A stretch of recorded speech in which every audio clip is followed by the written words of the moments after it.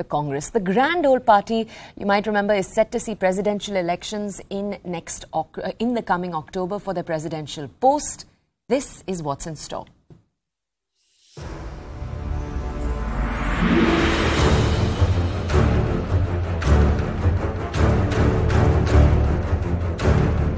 उन्होंने मेरे को टेलीफोन किया था कंग्रेचुलेट करने के लिए, तो मैंने कहा धन्यवाद आपको, लेकिन ये बेटर होगा कि कंसेंसस कैंडिडेट बनके एक ही उभर के आए। तब उन्होंने कहा नहीं, डेमोक्रेसी में फाइट करना है।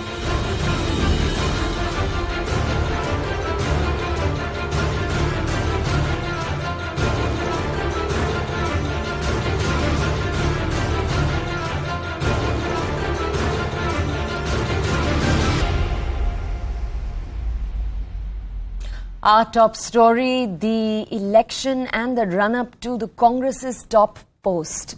We've been covering the drama in the party within the last few days. Now, the two main nominees that remain, the internal tussle within the party is only intensifying, as you have on one side the Congress MP and presidential candidate ShashiTharoor, and on the other side, the senior Congress leader, MallikarjunKharge. Now, in an interview yesterday, Tharoor said that he was open to the idea of an open debate taking place between both nominees.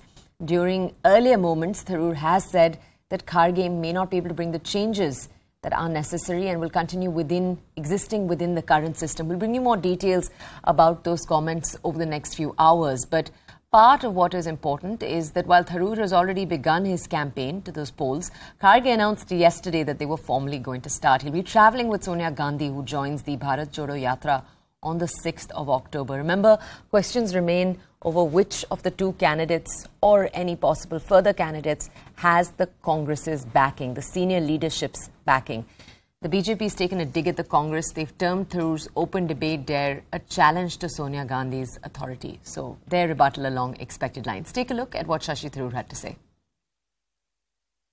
ये चुनाव होगी party के, मैं सिर्फ ये कहूँगा कि इसमें ना कोई दुश्मनी है, ना ये कोई युद्ध है या कोई जंग है। हम दोनों शत्रु नहीं हैं, हम दोनों सहयोगी हैं पार्टी के अंदर।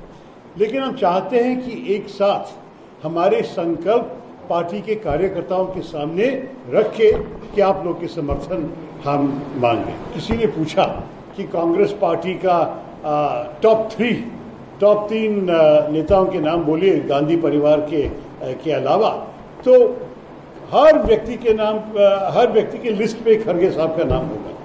तो इस किस्म के नेता नेचुरली मैं कह रहा हूं कि वो बदलाव नहीं ले आएगा, क्योंकि अगर बदलाव ले आना चाहता था तो उसका पूरा हक है भी करने के लिए। वो इसी सिस्टम को आगे ले जाने के लिए वो नेचुरली तैयार होगा। अगर डिबेट करना है, हम दोनों मिलके उन दोनों के खिलाफ करो, उन दोनों के विचारधारा के खिलाफ, आरएसएस और बीजेपी उनके खिलाफ। मैं डिबेट करूंगा, तुम भी डिबेट, इससे कोई फायदा नहीं, ना देश का फायदा है इसमें, ना पार्टी के लिए कुछ। लड़ना है हमारे आइडियोलॉजी को, जो हमारे आइडियोलॉजी के खिलाफ जो है काम कर रहे हैं, उनसे लड़ना है। तो हम दोनों मिलके उनसे लड़ेंगे। हम एक ही घर के लोग हैं, घर अच्छा रख लेंगे। इस तरह से हमको आगे बढ़ना है। Okay,